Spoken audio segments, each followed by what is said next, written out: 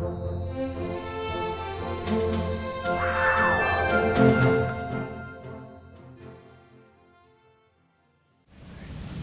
want to welcome you to the last of this year's Faith to Life lecture series. We've had Dr. Darryl Meekins with us in chapel yesterday and today, and this evening he finishes out his series with us and heads back up to the cold north. So this year we've had 3 previous speakers. We looked at a Christian perspective on sports. We had Abdu Murray here helping us with dealing with the religious other, particularly the Islamic community. And then last, Ryan Peterson was here to help us think through a Christian perspective on the liberal arts.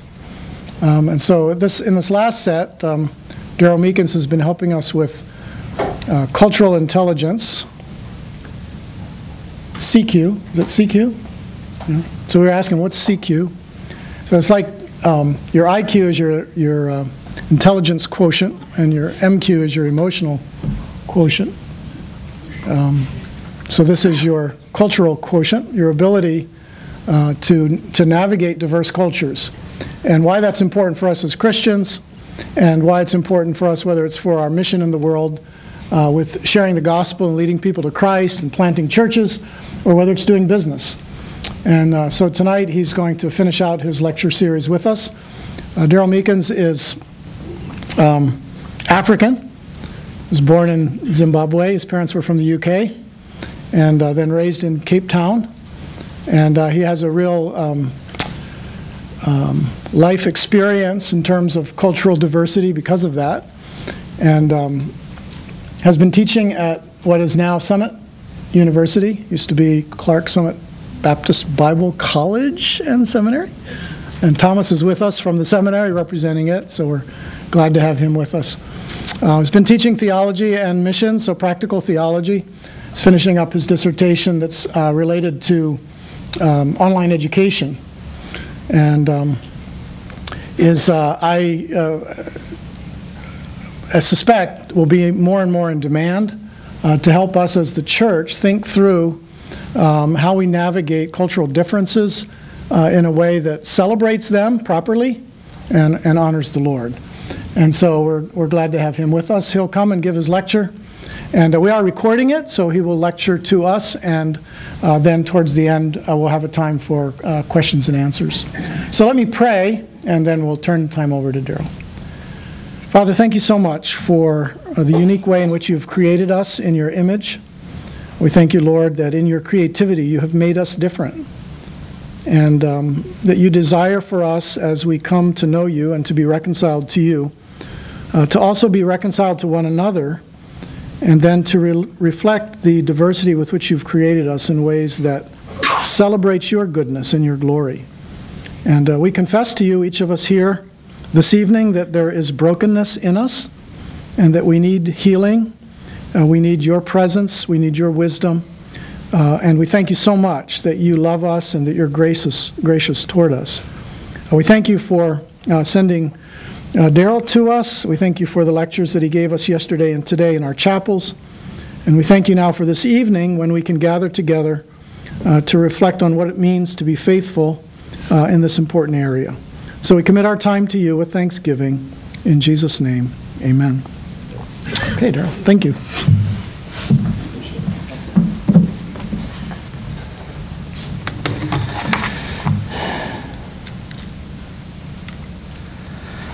All right, well, good evening. So my story begins in a multicultural environment, as Dr. Ebert said. My parents are originally from London, England, moved to Rhodesia, which was the last remaining British colony in Africa at the time. And for no God-glorifying reasons at all, my parents were not missionaries. They wanted to seek the sun and get away from the gloomy London weather, amongst other things, and so that is why they relocated there. So I was born in Rhodesia. My sister was actually born in Wales in the UK.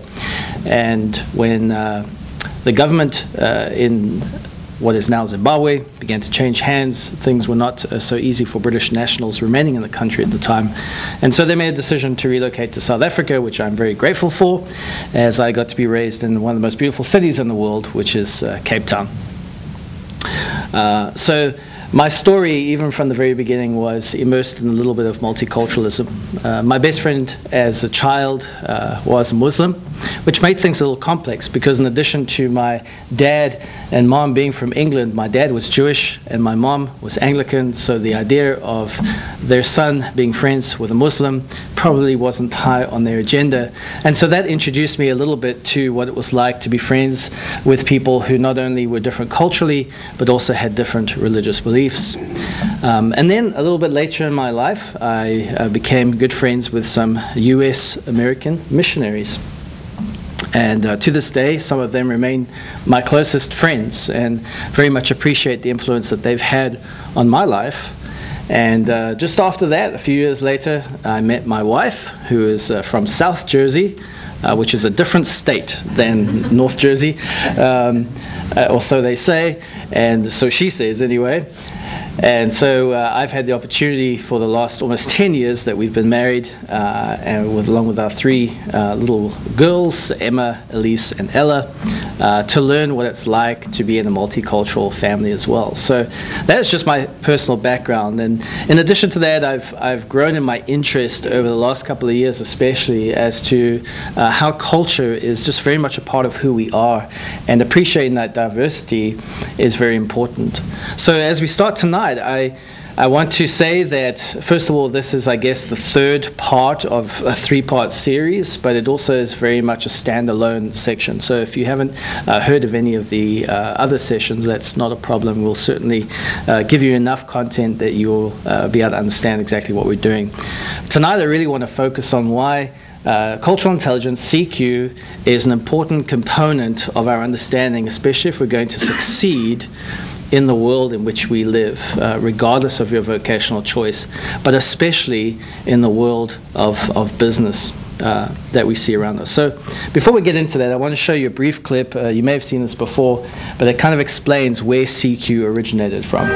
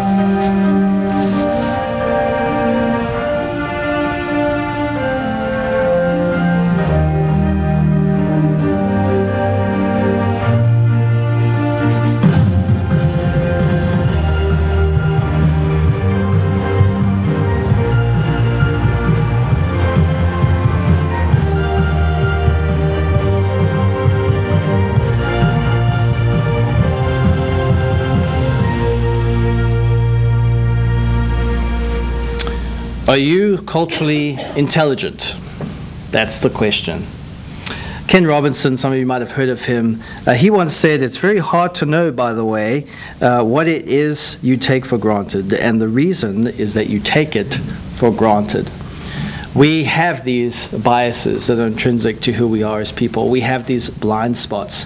And so right off the bat, it's important for us to realize that this cultural diversity issue, if for no other reason, is important for us to grow as individuals and as people, to realize other people don't see the world the same way that we do, and that is actually sometimes a beautiful thing.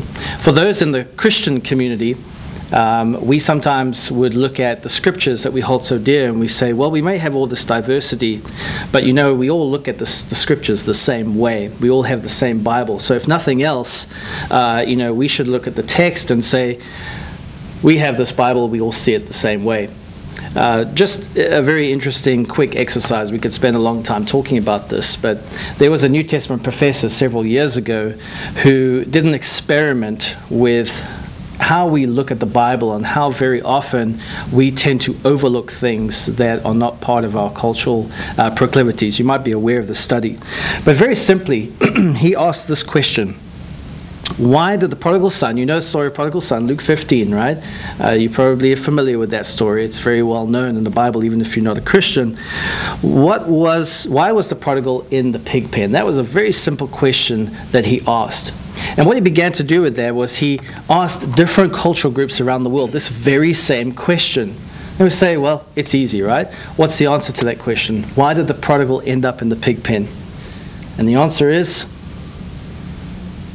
well, he squandered his wealth, right? That's what most of us would say. He spent all his money, and he wasted it all. He took his inheritance, and he wasted it, and that's why he ended up in the pig pen. Well, very interestingly, as this question was asked in Eastern Europe and also in Tanzania, Africa, and in the US, 3 different responses emerged. The one that most of us here in the US would have defaulted to was the one that most people did. He squandered his wealth. For those in Eastern Europe, they pointed to the fact that there was a famine that arose in the land, and that caused him to be in need. And then thirdly, the Tanzanians looked at that and said the problem was no one gave him anything to eat. So this begs the question, which culture is right? Which people are right? Well, if you look at the text itself, very interestingly, all 3 responses are there. Everybody's right.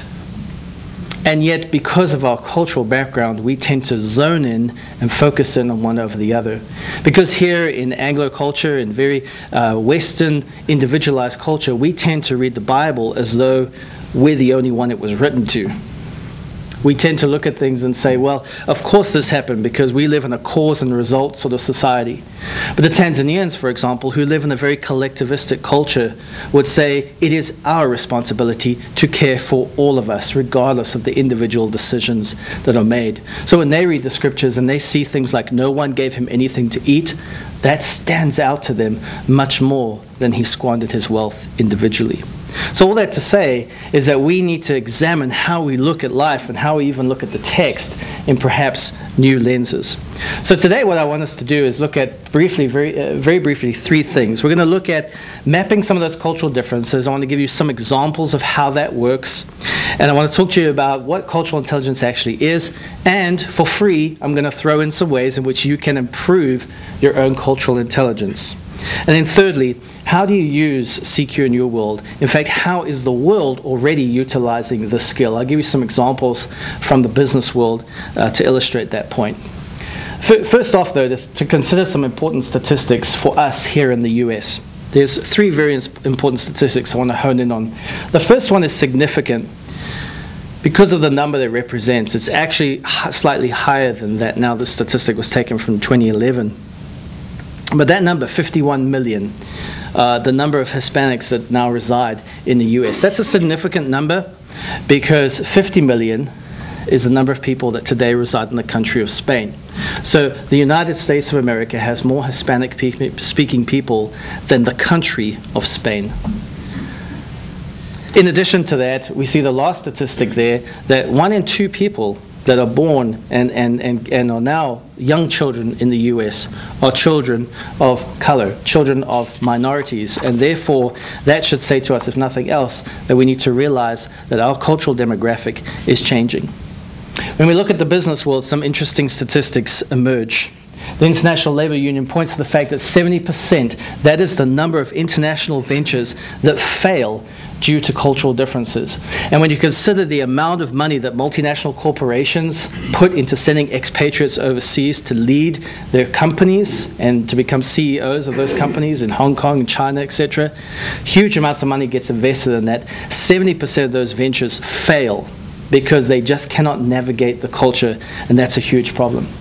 Something else that has emerged that's made this field even more interesting is that they've realized that diversity actually leads to greater innovation.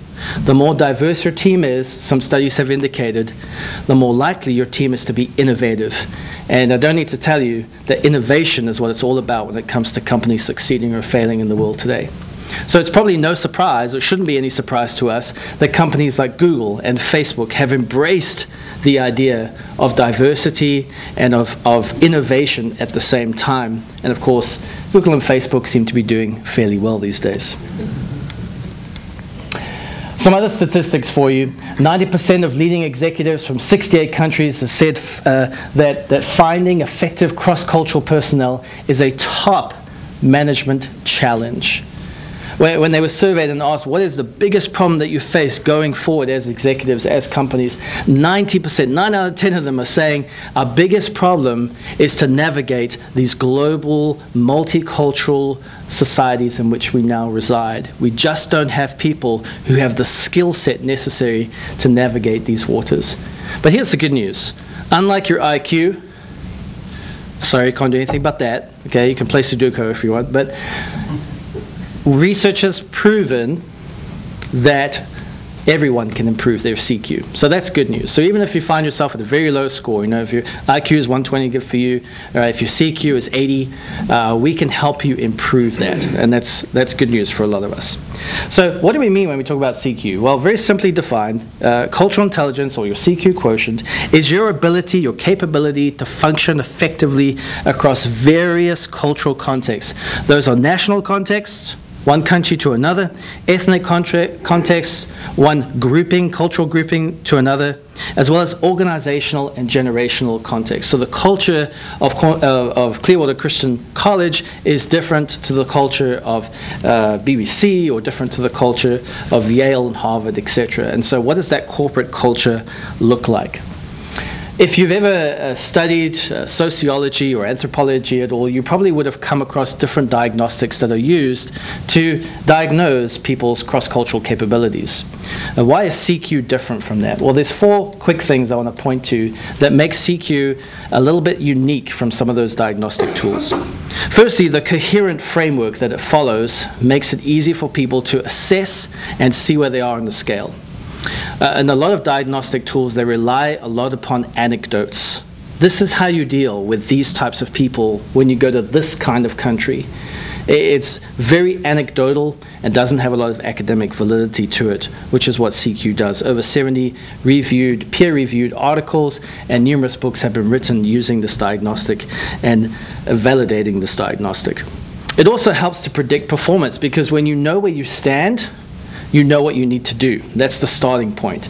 It's one thing to say, well, I've traveled around the world and I've kind of picked up some things along the way.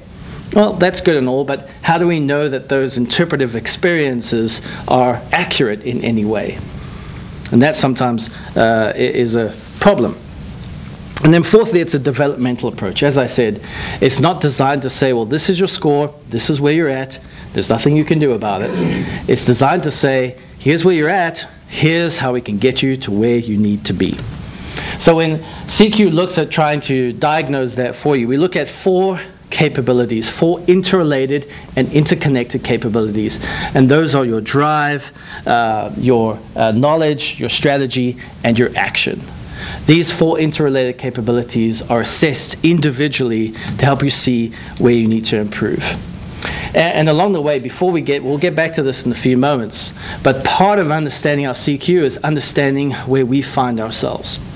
Anthropologists and cultural anthropologists and sociologists over the years have compiled what we call today the global clusters, which talk about the various value systems that these global clusters have.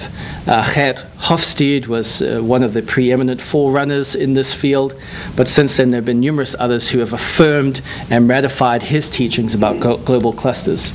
So what are these global clusters? Around the world we have roughly 10 different global clusters. Whenever people look at a diagram like this, one of the first things that people say is, well, you know, that's a huge amount of people you're putting into Latin America. You know, that's a fairly generic and general statement that you might be making about those people. And that is true, right? In every audience you're going to find people that are going to say, well, that's how you're saying these people are, but I'm not like that. Okay, so when you are trying to give general characteristics of millions, tens of millions of people, there are going to be exceptions. So when we look at these global clusters, we are certainly not saying everyone in this society is like this. All we're simply saying is that a lot of people generally would find themselves in these categories. And so when somebody undertakes a diagnostic to examine where they find themselves in these global clusters, what gets given to you is your analysis as compared to how those look. So if you have really good vision, you can see those little triangles underneath there, okay? So when you look at those 10 global clusters, what you see in that little triangle is where you fit in. And that's extremely useful for a couple of reasons. One of the obvious reasons why that is useful is because you can begin to compare yourself over against where your culture generally finds itself. And this is very useful, especially in corporate culture. So if the folks here at Clearwater decide we wanted to do a corporate analysis of our culture here at Clearwater, okay, and we found that a few of the people on the executive team were very collectivistic in nature, but the vast majority were very individualistic in nature. That gives us a good platform then to begin saying, all right, so this is why these people, these two people over here, this is why we always think they're a little strange at meetings, right? This is why we kind of scratch our head when they walk out of the room, because we're like, why is this guy not on the same page as us, you know? And maybe that's because they think differently than the rest of you. That's a very useful tool for a leader of that team to have in their arsenal.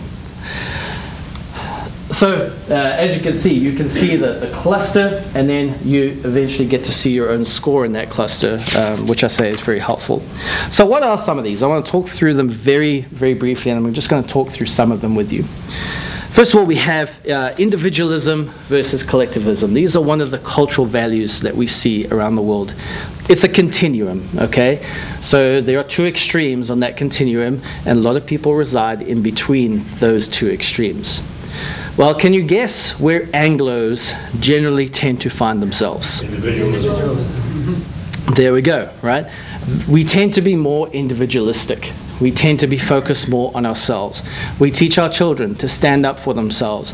We teach our children to communicate clearly for themselves. In the classroom, we focus on individual scores and individual attainment. Who gets the gold medal? Those types of things. In collectivistic cultures, the question is not so much, how did I do? The question is, how are we doing? And so when you find yourself in that type of differential, your ability to succeed in that moment is going to come down to your understanding who you are and your understanding who those people are as well. So this is true of a corporate culture as well as ethnic and national cultures too. So here's the for free part. So what do you do if you find yourself in those types of environments? Well, if you're dealing with individualists, what you need to be able to do is allow for that autonomy to exist.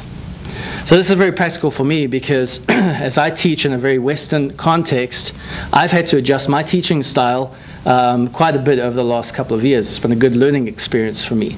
And to allow for people to have greater autonomy, to allow for people to do things individually, when my proclivity is to allow the team to work together towards a solution. But I very quickly found out that students would kind of raise their hands or email me or send me nasty text messages. No, they didn't do that. They wanted to, but they didn't. One of my students is here, Meekins here, so she didn't do that. So what I found very quickly was that people wanted to work on their own. They wanted to come to their own conclusions. They wanted to make their own decisions. So allow for that autonomy. If you're working with collectivists, create time for consultation and consensus building. Again, imagine if you were doing a corporate study and the leader of the organization and all the executive team take the diagnostic test and the results come back. And the leader of the team, turns out he is hyper-individualistic. But his executive team is hyper-collectivistic. What does he now need to be able to do? He's probably walked out of meetings time after time thinking, what's wrong with these people? Why don't they want to just get the job done? Why can't they just do what I tell them to do individually when I tell them to do it? Now he is armed with information that makes him say, I need to take the time to build consensus among my team. I need to value the relationship above the task. Very, very helpful to know that. Another one is power distance. This is a very interesting one. Can you guess where people in Anglo cultures tend to find themselves most often. Yeah, we tend to find ourselves very much in the low power distance, right? We de-emphasize structures. Students in classrooms feel the utmost freedom to talk to or disagree with their teachers, right? I'm going to disagree with this. I'm going to say, I don't think that's right. They may do it in a respectful way, but we believe that it's important for individuals to be able to express their viewpoints. In organizations, even though there are hierarchies, we don't look at it in the West generally as those hierarchies being untouchable places where it can be. The janitor can talk to the CEO, all right? He may not be respected by the CEO, but he will feel like he has the right to say something. That is not true in countries and in places where there are very specific hierarchical structures that you do not go across. You never challenge the teacher. You nod, you smile, you take copious notes. That's what you do. And you certainly, if you're going to challenge them, you can do it mentally, but you cannot do it out loud and you cannot do it publicly. So that helps us to realize if we're in that stance or we're in that phase, to think about, well, how do we deal with people who are low power distance? Well, obviously, we ought to de-emphasize those formalities. When we know that we're dealing in a culture where people feel the freedom to exchange their ideas in an individualistic way, we need to make the path clear for them to do that, allow them to question and even challenge authority. In high power distance cultures, it's important for us to follow that chain of command very, very carefully. Because we perhaps are raised in a culture where, we don't see that hierarchy, we might tend, if we're in a foreign country like China or Japan, which does tend to follow these structures more rigidly, that we'd say, oh yeah, there's the CEO of that company that I'm just going to go over and say hi and ask him a couple of questions about the merger that's about to happen, when you're not the CEO, you're just the guy carrying the bags, all right? You don't get to have that conversation with them, and it's important that you realize that. You should talk to the other bag handler instead. Cooperative versus competitive. Well, guess where we are. We like the win, right? I want to compete. Whereas other cultures, that is not nearly as important. It is about the we. It is about the us. Now again, imagine if you find yourself in a corporate setting where you receive the diagnostic tools back and you realize that I am a highly competitive individual as the leader of this team, but the rest of my executive team, they're highly cooperative people. For me, it is about winning. It is about the task first. Guys, this is our agenda. This is what we need to get through today. When the rest of my team, they tend to get fatigued by that. They don't like that idea. They tend to want to default and defer a lot of decisions. That frustrates me and that frustrates them. So how do I fix that? If you're dealing with cooperative people, it's important that you establish the relationship before the task. Establish a relationship before the task. Communicate very clearly to build rapport. It's interesting to me right now as I engage in my PhD studies, I often talk to my professor over Skype and we have some good conversations. The conversations never last more than about 20 minutes, and about 15 of those 20 minutes he spends asking me about my family, and about my life and how things are going, and is it still snowing near Philadelphia, and all those kinds of things. And the last 5 minutes he says, here are the real issues I had with your dissertation chapter. Because for him and for people like him, the relationship is much more important than the task.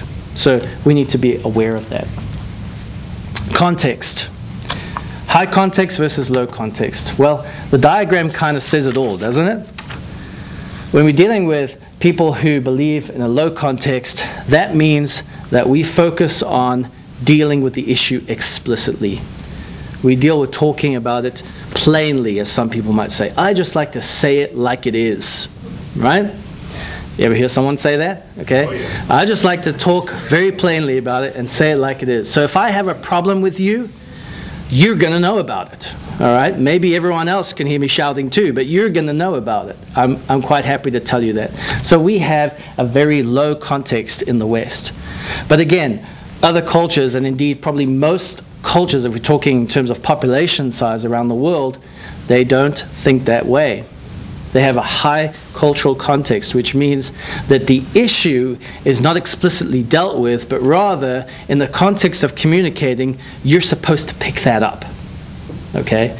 So again, picture yourself around the boardroom table, all right? And Johnny has not been performing the way that he is supposed to be this quarter. He has not brought in the sales the way that he should.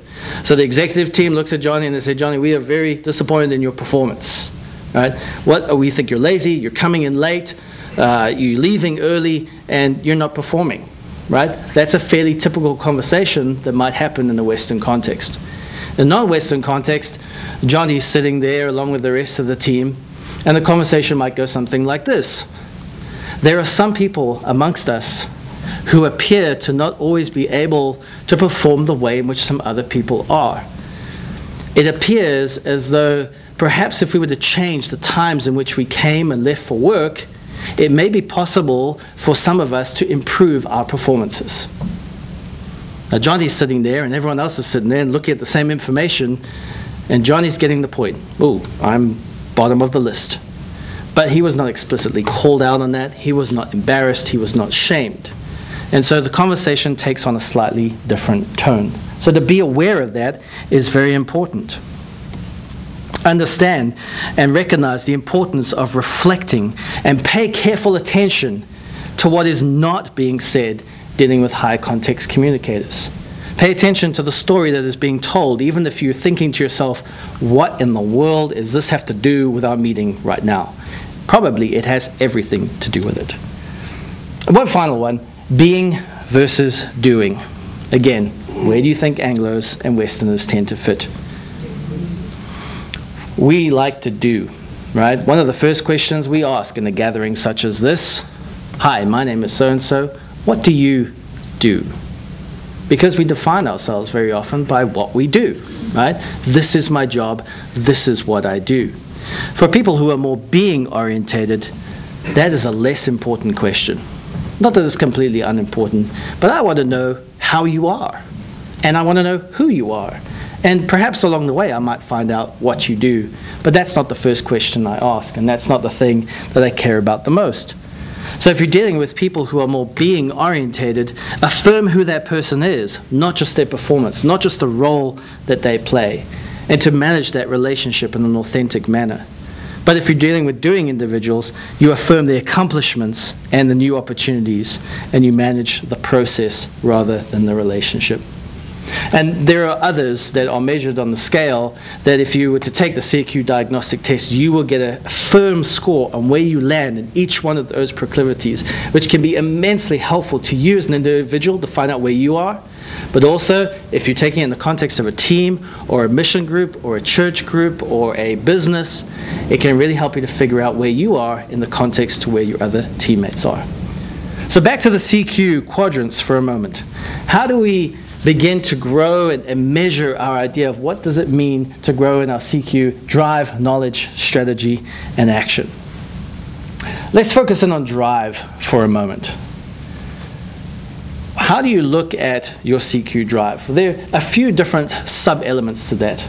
The first thing is your intrinsic interest, your willingness to just do something. What would make people go bog diving? I don't know. It doesn't make sense to me why somebody would splash around in the mud, but there's a drive there. There's an interest there. People want to do it, and so they just get it done somehow. So there's an intrinsic interest there. If you want to grow in CQ, chances are you probably will, right? Because you have an interest to do it. There's also what we might call the extrinsic interest, which is the carrot dangling before you. It's something that is there because of maybe some employment contractual issues that are there. But there are outside factors that are causing you to explore this area. But then thirdly, we look at your self-efficacy, which is your ability to succeed and what that does for you as an individual.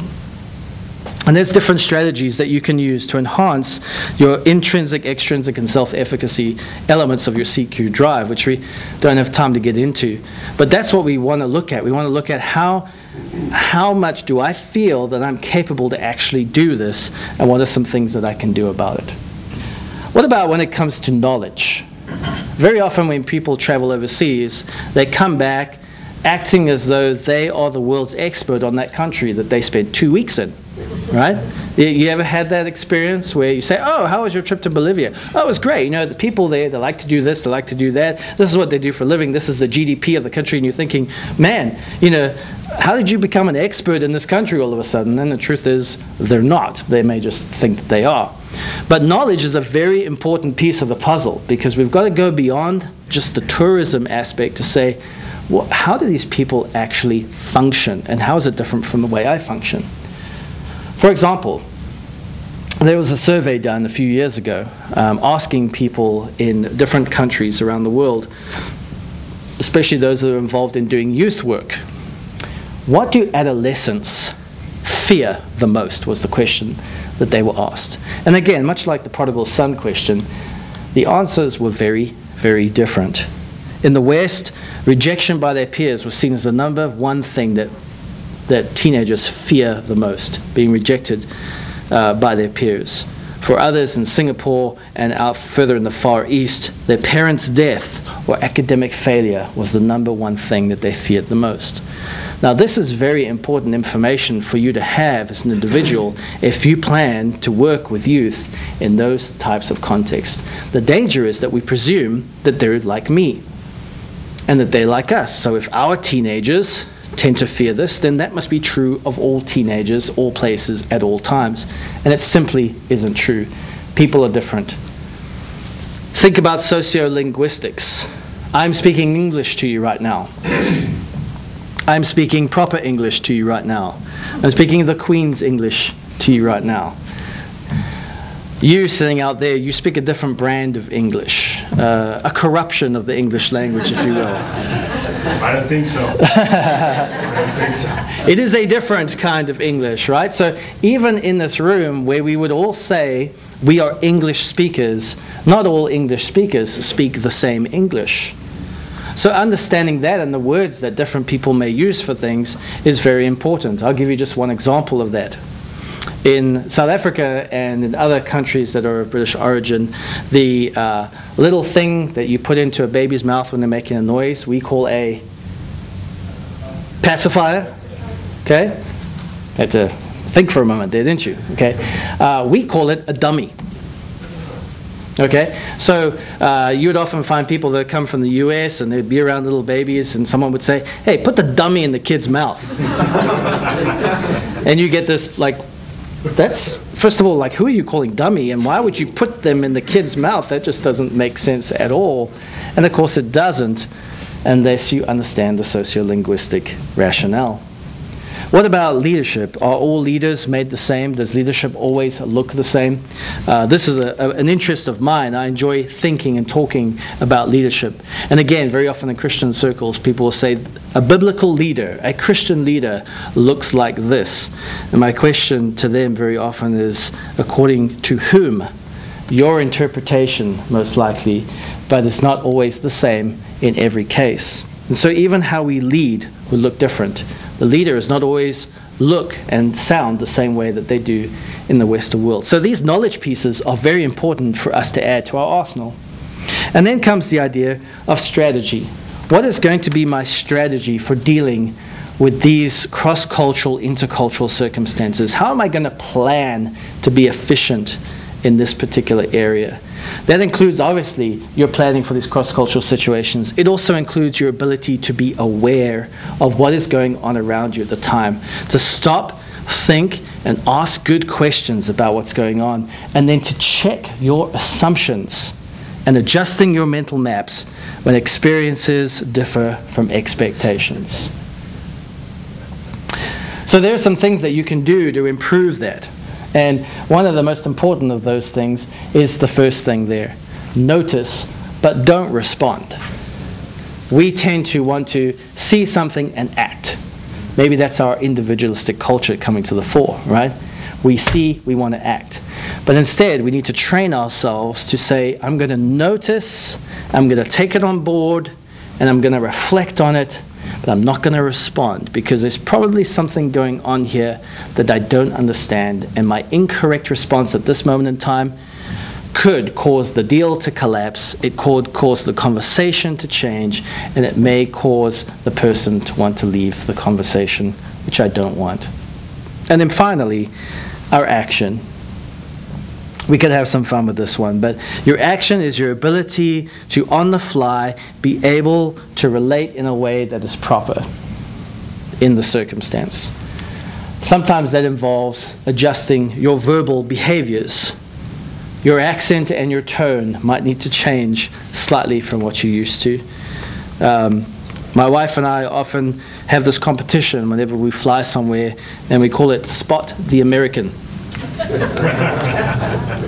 I usually do it with my eyes closed because you can hear them before you see them. And some of that means that we need to be aware of our own cultural proclivities and be willing to adjust those when it could be terminally offensive to the culture that we're going to. In some cultures, being loud, okay, is seen as a very disrespectful thing. And that's not something that a person is doing to be disrespectful. They just talk loud. But our inability to adjust our behavior shows that we have very poor CQ action because we're not willing to make the adjustment, or we're ignorant to make the adjustment that is necessary. Also, to be aware of your non-verbal communication.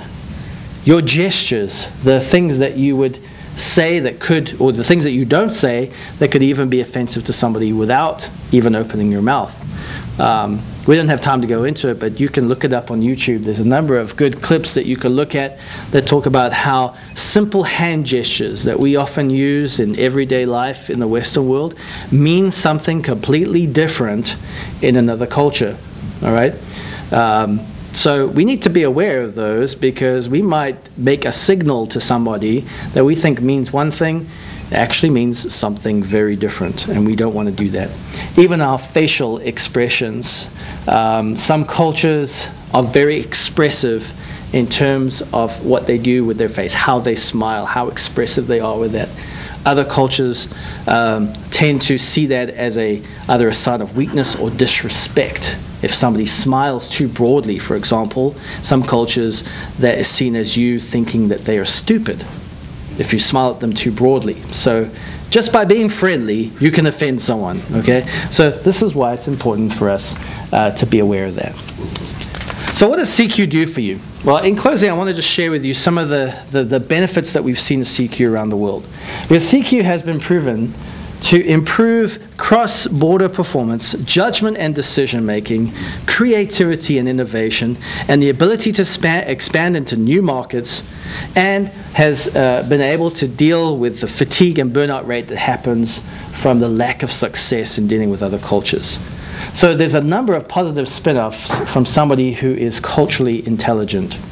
Profitability, of course, being one of those, but job performance and well-being, knowing that I'm here in a place and I'm doing something that I have been able to learn how to do and function effectively in, even though it's not my natural waters, is a very fulfilling thing indeed. So who's using this stuff? Who's gaining from this? I wish I could say that all the churches and non-profit Christian organizations around the country and around the world are using this. But the reality is that's not the case. The people that are most using this skill right now is the business world. And I want to give you some examples of that. Organizations like Coca-Cola have integrated cultural intelligence as a key part of driving new business initiatives. All of their top executives have to receive their training and have to be diagnosed with a diagnostic before they can take international posts. Google, as I mentioned earlier, Google uses CQ to assess and train recruiters to find high-achieving individuals around the world, those that are willing to work in cooperative environments that is going to lead to greater innovation.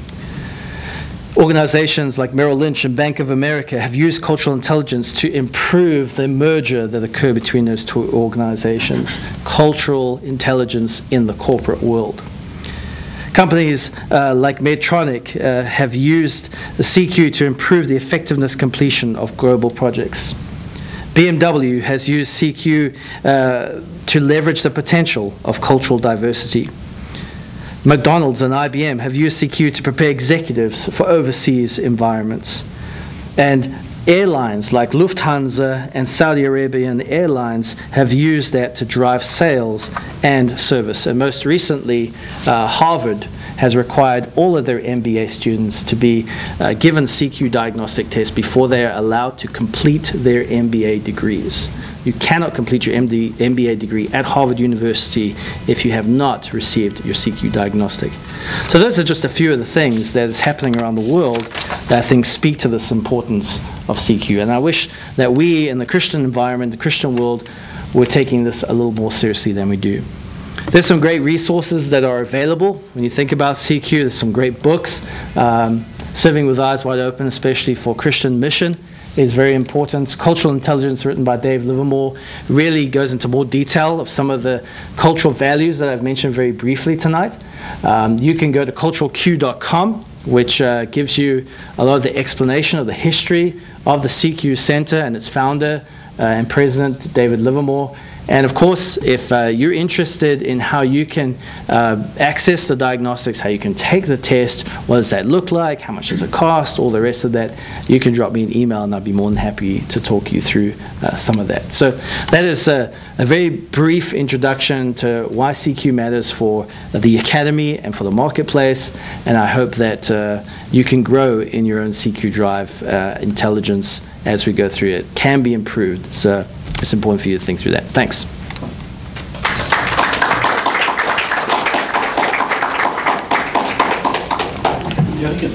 Yeah. All right. Well, now we're going to have an opportunity to be two-way with the discussion here. Because of our size and the nature of our group, we'll do it kind of the old-fashioned way, where you raise your hand, we say go, you ask a question. Questions may be answered. Maybe you're happy, maybe you're not. We all go home. Be good. But first, I wrote down some questions. So, in the name of getting us started, and because I'm the one up here, I want to start with my own questions. That's a great question. Thank you. Very individualistic, by the way. It is, yes. All about it. Yes. But now I know that it's individualistic. To the question, or to Frank's point at least. Yeah. We saw some of the imperatives or motivations for increasing our CQ, for getting better at it. A theologian we might all be familiar with, D.A. Carson, has said ignorance may be bliss, but it's not a virtue. Mm-hmm. And so I want to ask, beyond profitability or well-being, is there a moral or perhaps theological imperative to increasing our cultural intelligence? Yeah, and I think if you're in the session on Thursday, we kind of spoke about that a little bit, but I think that is, if we're thinking biblically and theologically, I think first of all we need to acknowledge that our God is a God of diversity. So as human beings, we are made in the image of God, in the Imago Dei, and the diversity that we see around us today, I believe, is not a result of judgment, as some would say, but I think it's part of God's design to culminate the story that we find in Revelation of every tribe, tongue, people, and nation. Coming to the throne and worshiping God is a part of that multicultural culmination of the mission of God. So I think it's deeply rooted in theology, which is why, as I alluded to a few moments ago, for me personally, it's sad sometimes when we don't see the church as a whole, the expression of the church, really grappling with this as much as we ought to. Because, like you say, the business world, they look at profitability, first of all. Yes, and it's not fair to say it's only profitability. I mean, there are businesses that are very concerned about being good people and good businesses. But we should be far more concerned than they, because we have a missional imperative. So, a lack of cultural intelligence, just to press the question further. Mm-hmm. Poor form or sinful? Or where in there do we lie? Yes. Yeah. Back to your point. I mean, ignorance is bliss. So now nobody in this room can say they're ignorant. So now it depends what you do when you walk out the doors. If you walk out saying, well, that was stupid, I don't care about that, then that probably is at some level sinful, because you are, what are you saying by that? You're saying that diversity is not God's design. You're saying it doesn't matter. You're saying that you know everything you need to know. Well, there's probably some arrogance or ignorance or a combination in that statement. So, but I think a lot of times we are simply ignorant, and therefore the solution is to be schooled on it a little bit. Good.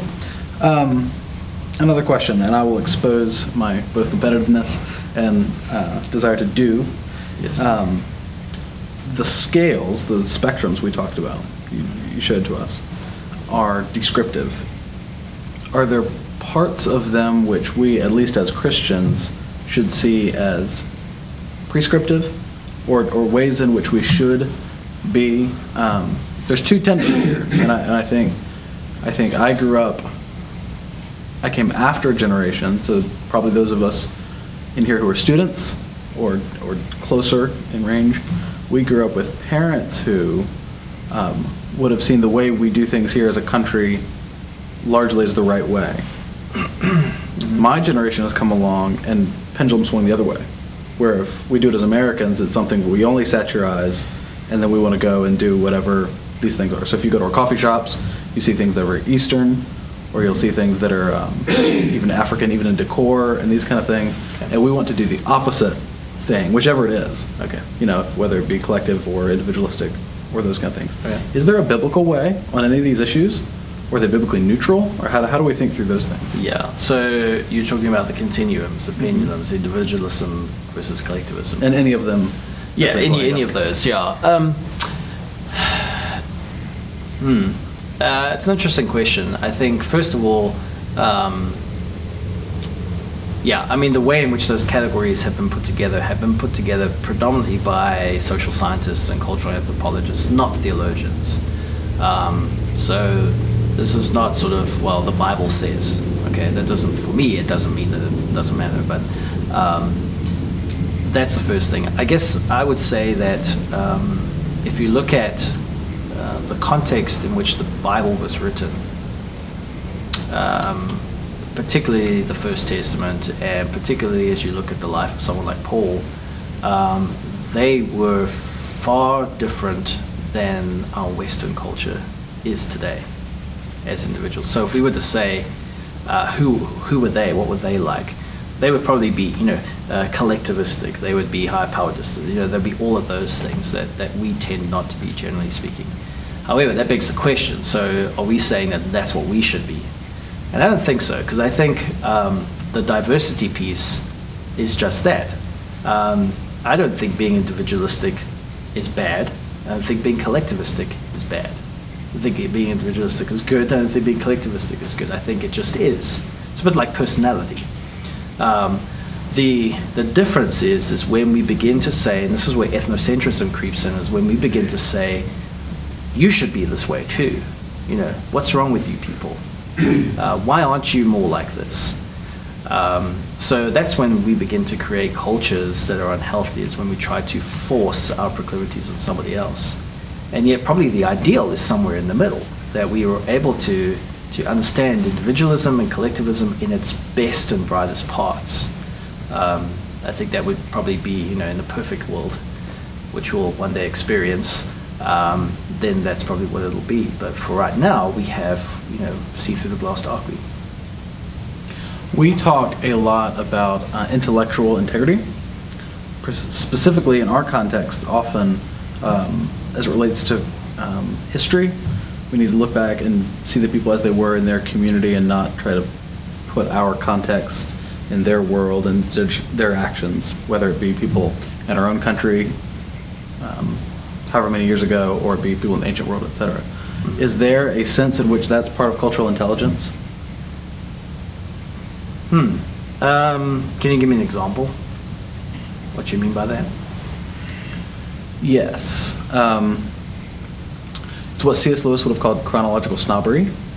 Okay. Looking back and judging people's actions in the past by today's standards. We spend a lot of time today looking back and saying, we never should have done those things. Some of that's some of that is hindsight's 2020.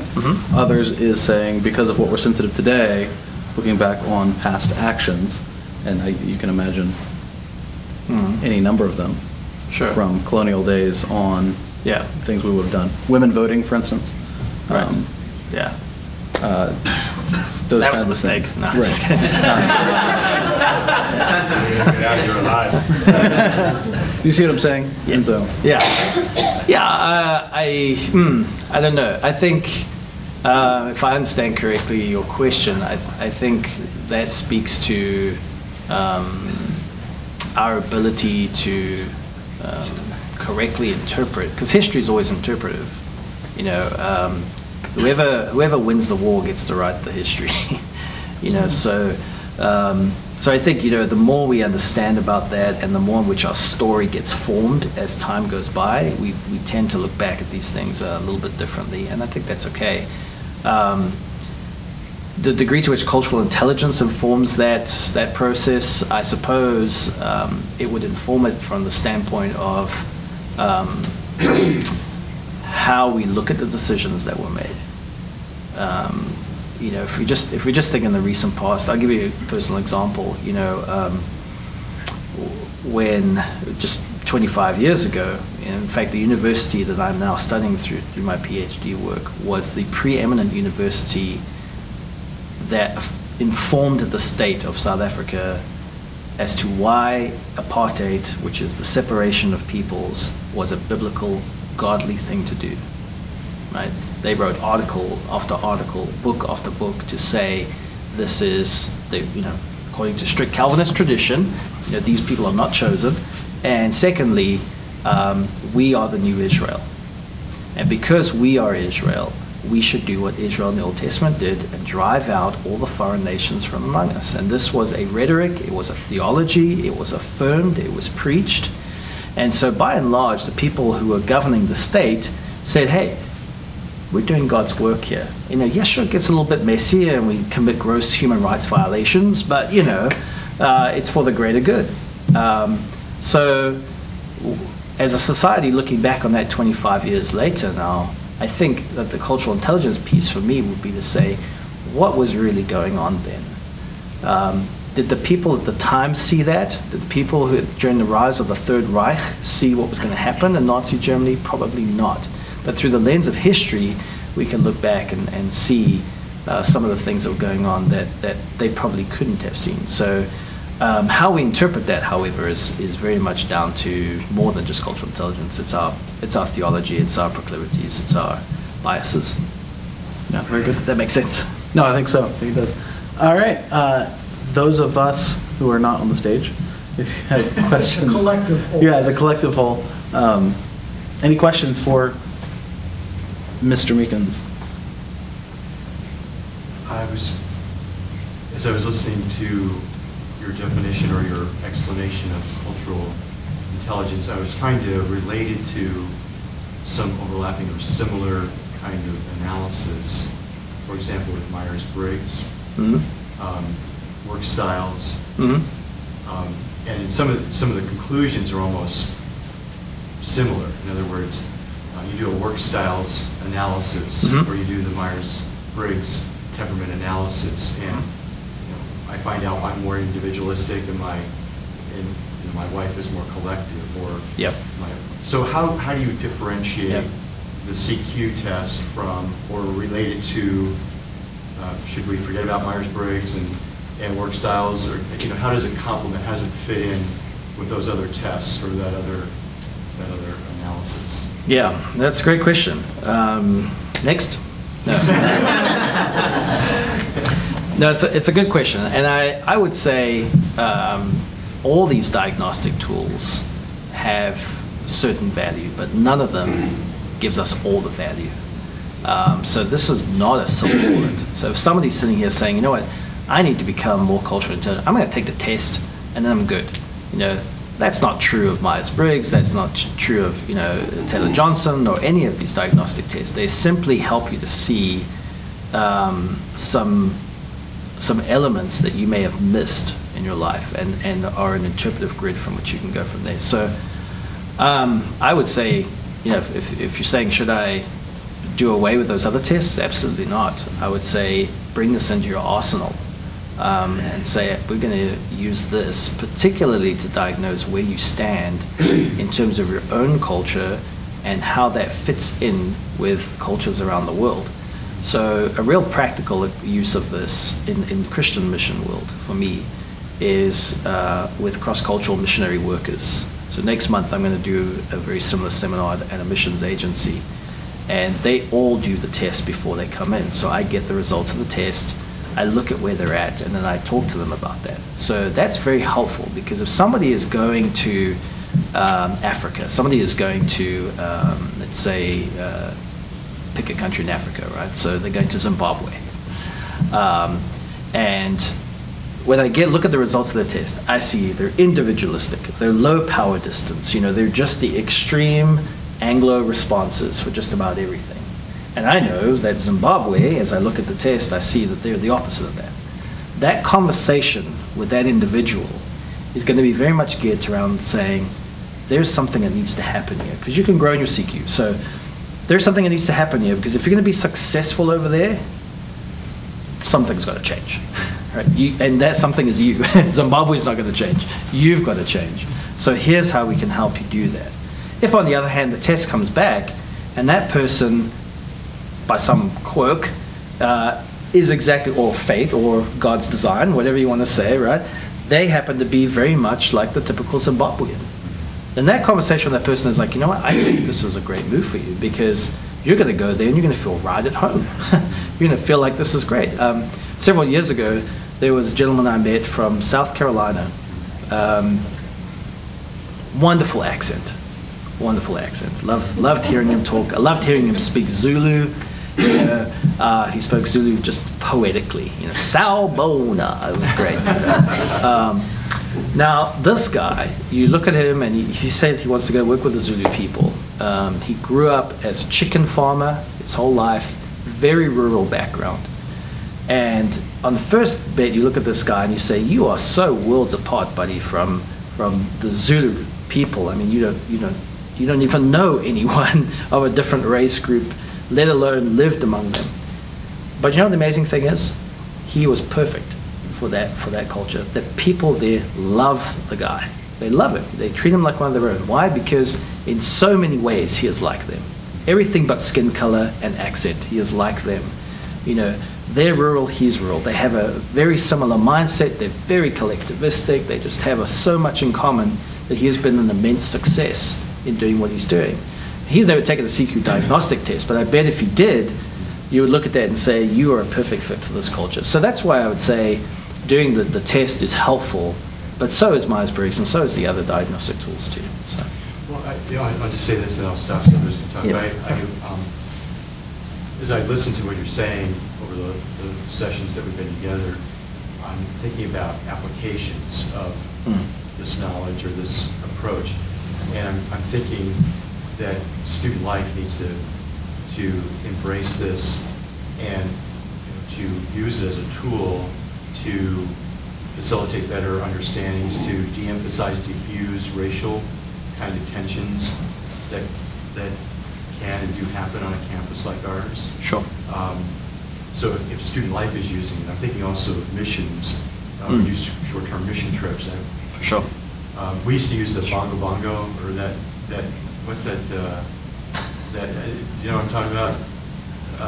There's a game that you use to facilitate cultural awareness and understanding. Okay.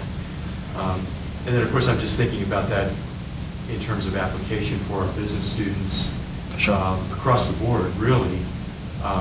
As you've so well documented, the multicultural emphasis and awareness demands that we be aware of. But I'm also aware too that even the millennials function different. They learn collectively, whereas we learn different. Our generation, Dan and my generation. You've been fun, right? Yes. So just becoming aware of many different applications that we could could make this material? There are many different applications. The generational one we haven't spoken about, but that is huge because you look at a lot of corporations today. You have the aging CEO, right? And then you have these bright young bucks coming in who know everything, right? So how does an organization like that navigate the future successfully? You know, there's a huge amount of CQ knowledge that needs to go into that. I'll just touch on the mission thing. Just not that what I'm doing is better than anything else, but what I do with my interns who I send overseas to do various assignments in between their junior and senior year, they take what we call the T1, T2 test, which is basically they take the CQ diagnostic test before they go. I sit down and compare that with where they're going. And we meet for half an hour and I give them specific things that they can work on while they're away. So they go into the trip for the 2 months, 3 months that they're gone. They know where they're weak and they know where they're good. And they work at their weaknesses and they work out of their strengths. Then when they come back, about 3 to 6 months after they come back, they take the test again. Then we compare both of those results. And we look at it and say, okay, so how have you grown in your CQ score? So how have you improved as a result of being away? And it's amazing, just that the few times that I've done it, that people come back and they're like, you know, because I was aware that I was weak here, I worked exceedingly hard to make sure that my knowledge grew, or that I was more intrinsically interested, or that my strategy was adjusted, all those things. And their score grew, you know, gee, who knew, right? So that's kind of obvious that that would happen. But I don't think it would have happened if we would just say, hey, look at the CIA fact file, look at the cultural faux pas, don't do this, don't do that. Probably wouldn't have happened. So it's very helpful in that way. Yep. You had a question. You can. Oh, okay. No, sorry. Oh, good.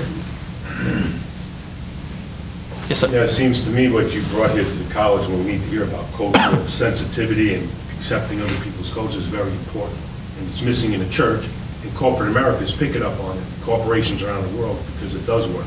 But it seems to me, as I read history in the scripture, what you're hoping that comes into church today was part of the church at one time, in the first 2 or 3 centuries. I mean, even in the Roman Empire, Roman authorities said, these Christians get along with everybody, they submit to everybody. It's like this earth isn't their home, they're looking someplace else. See, so what happened back then was the Christians knew that the nation they were living in it wasn't their nation, it was the nation they lived in. Yeah. So like, for example, today, you would hope this is what we should say. I'm living in America, but it's not my nation, it's the nation I live in. My citizenship is in heaven, who's builder, maker, and God. And you and I, when you're from South Africa, and I'm from America, we have more in common with each other, because we're in the holy nation, than with other unsaved Americans. So Constantine saw this too. He said, hey, I know how to save the Roman Empire. Christianity is going to be the glue to hold it all together, because these Christians aren't thinking about here. They have other ideas. And even Paul said, I'm a Jew to the Jews, I'm a Greek to the Greeks. He would pass your test. I'm a Greek to the Greeks, I'm a Jew to the Jews, and I'm weak to the weak. So we need to get back to all this. But then also, he withstood, what's his name, to his face. He said, Paul said, I withstood Peter to his face because he was to be blamed. So he spoke up too when he needed to. But all of this was part of the church at one time, but now it's out. So we need to bring it back, and maybe this is what God's doing through you and other folks like this. We need to bring this back, right? Because on the stage, in some stages, there's the American flag and the Christian flag. Which one are we going to embrace? If it's America, forget about it. It's got to be the Christian flag. So this sensitivity, I think it was part of the church once. It's gone. Now it needs to come back. Yeah, no, well said. And I'd agree with that. And I do think we do have some models of that. And the problem is they don't all fit what we think is legit as far as the church is concerned. And that sometimes is our problem. But could it be because people in the church around the world, America's first, then Christianity? Or France is first, then Christianity? Or Spain is first, then Christianity, where it should be Christianity first. Christians should be thinking about their heavenly citizenship, not the country they live in. And then maybe if that had that idea, it might be better. No, I don't know. Yeah, no, I agree with you, yeah, for sure.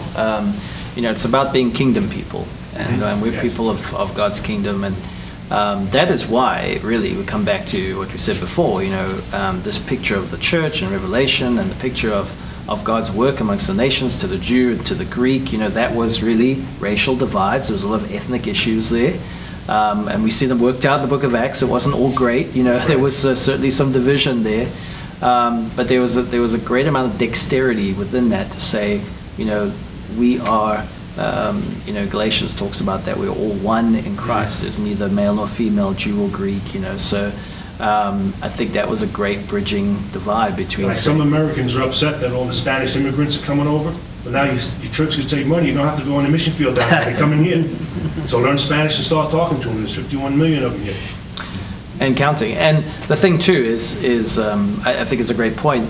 A couple of years ago, there was a group going to India that I came across, and India is quite far away and it's quite expensive to get to. And I said, why do you want to go there? And they said, well, we want to evangelize Indians. Just have a great love for Indians. Want to evangelize Indians.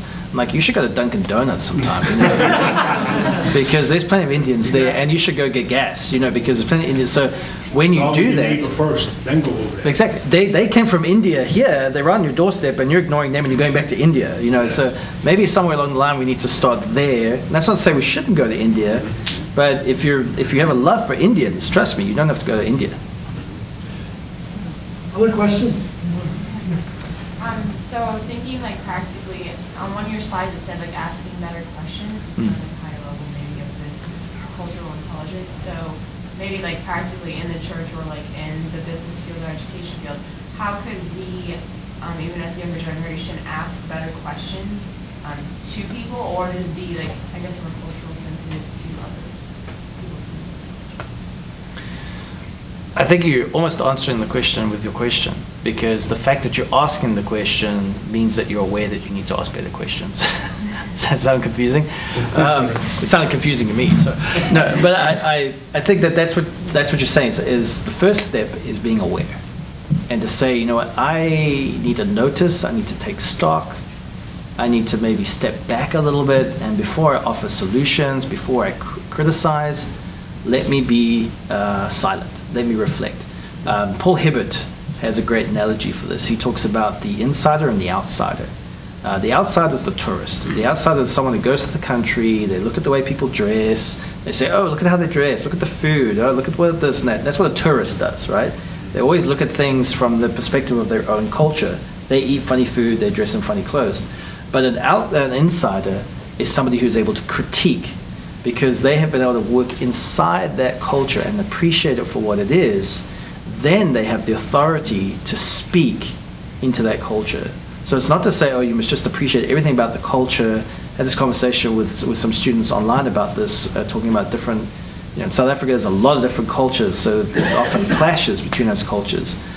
So you have, I'll give you one example, you have one culture group, their part of their ritual, their culture, their custom, is when there's a wedding and there's a funeral, you bring a live goat to the house and you slaughter that goat in the yard.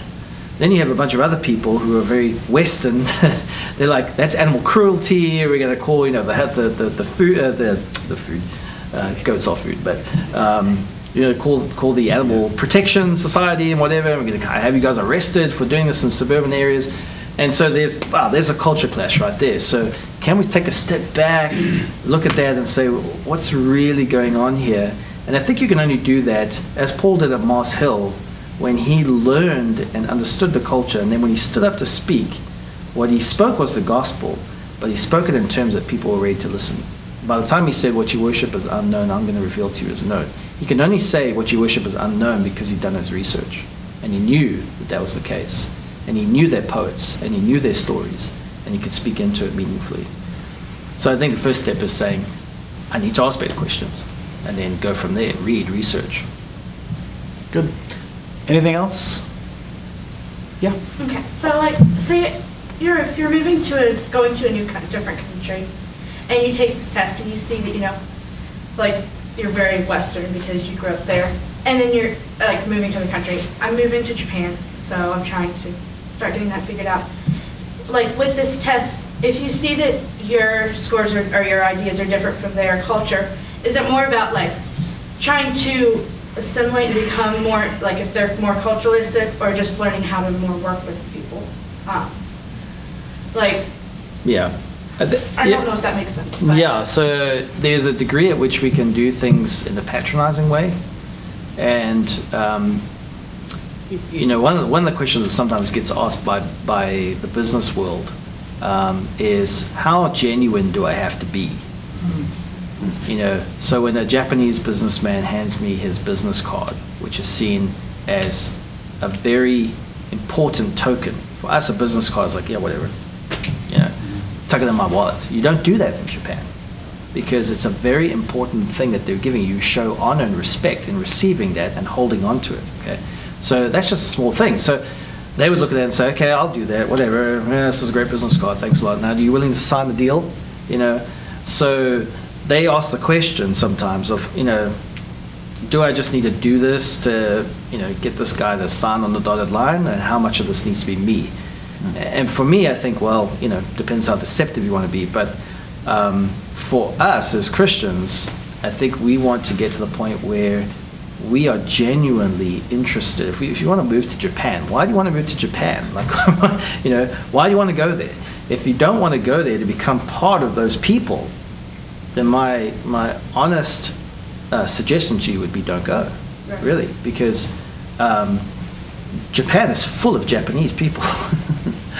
Okay, so they act and live in a certain way, and if you don't want to act and live in that way, then don't go there. And so the more in which you're willing to engage with that and to live that lifestyle and to be like that, the more in which you'll gain respect from them, first of all, and the more in which you'll begin to appreciate both the good and the bad in your own culture and the good and bad in theirs, and speak meaningfully to it. Does that make sense? Dr. Duncan? Yeah, I particularly like your idea here of a cultural quotient. And I think it's something that would be very helpful to integrate into our business program, because it's an awareness and it's a sensitivity. Yeah. But as I sit here, and as we talked earlier, you know, I was born in Canada, lived there for most of my life. I've been here 25 years. But when you talk about Western approaches,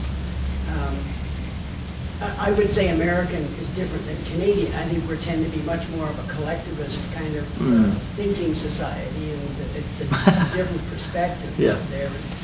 And I know when I first came down, it was very foreign to me to kind of operate in this culture that it was very individualistic, where people would tend to take advantage of you if you didn't fight back.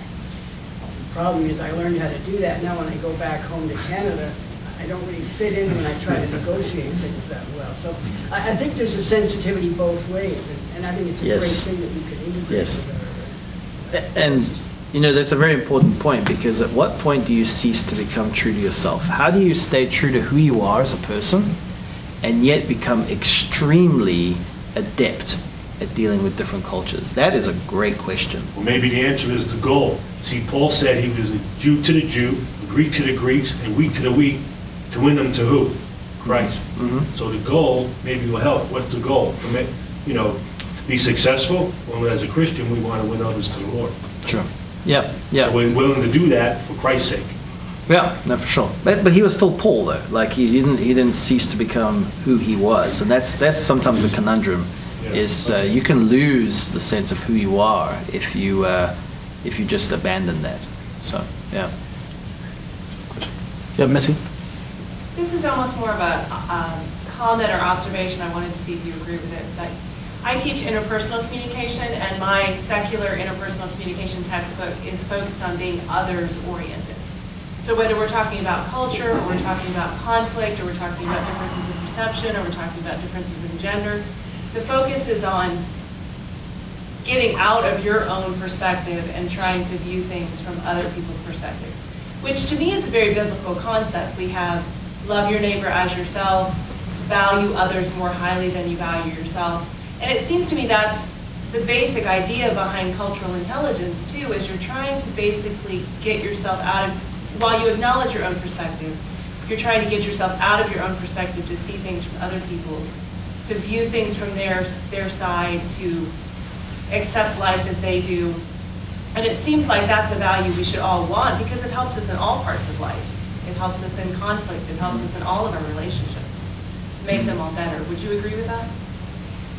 Yeah, I would. You know, Stephen Covey, Christian, right? In his book, 7 Habits of Highly Effective People, one of those 7 habits is seek first to understand rather than be understood. And I think that speaks to the otherness, looking at where is somebody else coming from.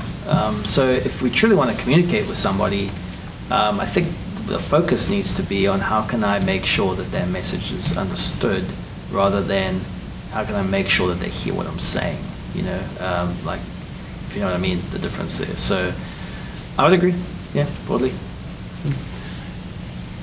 Dr. Henry, yeah. What would you say to this question? A person is young and he acknowledges all this, the validity of what you're saying. And then he becomes highly successful and he ages several decades.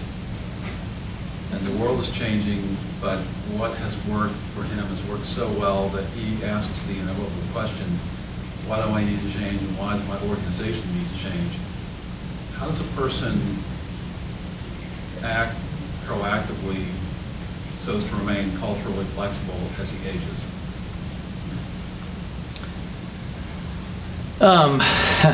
Hypothetically speaking. Well, from what you've seen or yeah. maybe from what you've read or experienced. I mean, not experienced directly, but sure. Seen in the lives of other people who are affected with this. Yeah, it's kind of a layered question, really, I think, in a lot of ways, because it obviously depends on the individual and depends on the industry and a whole lot of factors. But I think if one wants to remain relevant in society, because society is shifting, and even more so now, I mean, if you think of 5 years ago, people were wondering what this new thing called the iPad was. That's just 5 years ago, right? So technology is changing, it's changing the way in which we live. So how much is that going to be 10 years' time? What are we going to be using then? So I think, generally speaking, if somebody wants to stay ahead for whatever reason, that's a good reason to understand the culture and surroundings of which you're in. But I think for a Christian, we've kind of mentioned a lot of those reasons. So if the person's thinking, from a Christian perspective, they surely want to appreciate some of that. For me, the people that I have most admired have been those people that have been willing to acknowledge their mistakes and have been willing to make the necessary reparation to be able to move on successfully. So regardless of how successful you are, you've made mistakes. You've done things. When you look at Steve Jobs, everyone say, wow, he was so successful. And you kind of read his story and you speak to some of the former employees. He wasn't really such a nice guy a lot of the time, so he made some significant errors.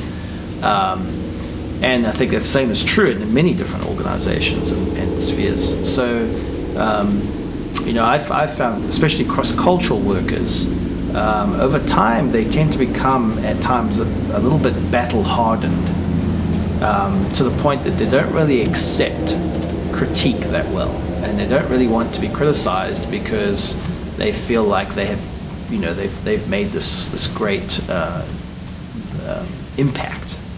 But those that have gone look back and said, one friend of mine recently who worked as a missionary for 26 years, he recently said to me, you know what, when we first got over there, we made the mistake of thinking we were the only expression of the church that was there. Because we were independent, fundamentalists, we were the only people who knew what was truth, and so it didn't matter who else came along and said that they were Christians, we just discounted them. And he came out of a fundamentalist kind of background, and he acknowledged that. He said, no, that was a grave mistake, and I publicly apologize to those people, and I want to make reparation for that. And I think that's huge. So I don't know if that answers your question really, but I think the ability to acknowledge your blind spots and your willingness to realize that because the world is changing, you need to stay ahead of the game. Those would probably be two things I would say. That helps. Very helpful. Well, thank you, everybody, for your participation, for sure. It's been a good evening. Dr. Clem, would you pray for us? Sure. As we go? Thank you, Darryl, for your work with us over the last few days. Pleasure. Very helpful. Yeah. Father, we thank you so much for this time. Thank you for your servant who has come to labor among us and to give himself to us and to serve us with this skill set and this knowledge and this interest that he has. And Lord, we see so many wonderful applications of it, and we just thank you for him. Pray for his family that he's been apart from over these few days. Just give them the strength and the grace and the peace and the settlement of heart that they need, and reunite them tomorrow as they are able to embrace each other. And so, Father, we thank you so much for all of this. Thank you for our dear friends who are here in the room, who have come to participate in this conversation tonight. And Lord, help us to be able to process this accurately and to make good use of it now that we've been informed and now that we're now stewards of this information. So we praise you in Christ's name. Amen. Amen.